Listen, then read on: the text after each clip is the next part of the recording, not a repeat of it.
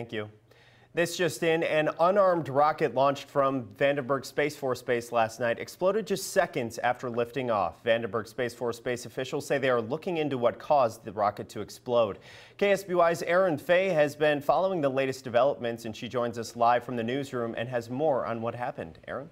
Good morning, Neil. The Space Force officials say the Minotaur 2+ rocket exploded approximately 11 seconds after the 11:01 liftoff from Test Pad 1. Several people on social media reported hearing the explosion, but the base had not given a specific time for the launch, so it was not immediately clear what happened. Vandenberg says no one was injured and that the debris was confined to the launch pad area on the end of Rhea Road on the base. However, the explosion sparked a fire on the northern part of the base that was producing smoke into the early morning hours. Officials have not confirmed if the fire had been contained.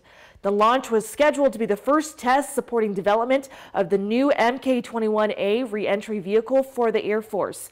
Prior to the launch, officials said the re-entry vehicle would be used on a ballistic missile, described as being not just new, but, quote, a fully integrated launch, flight and infrastructure system with modern command and control features. Both are being developed by the Air Force Nuclear Weapons Center. Among other things, Vandenberg said the launch was planned to help demonstrate early design concepts in operationally realistic environments. Base officials said smoke from the fire was not an immediate danger to other parts of the base. Live in the newsroom, Erin Fay, KSBY News.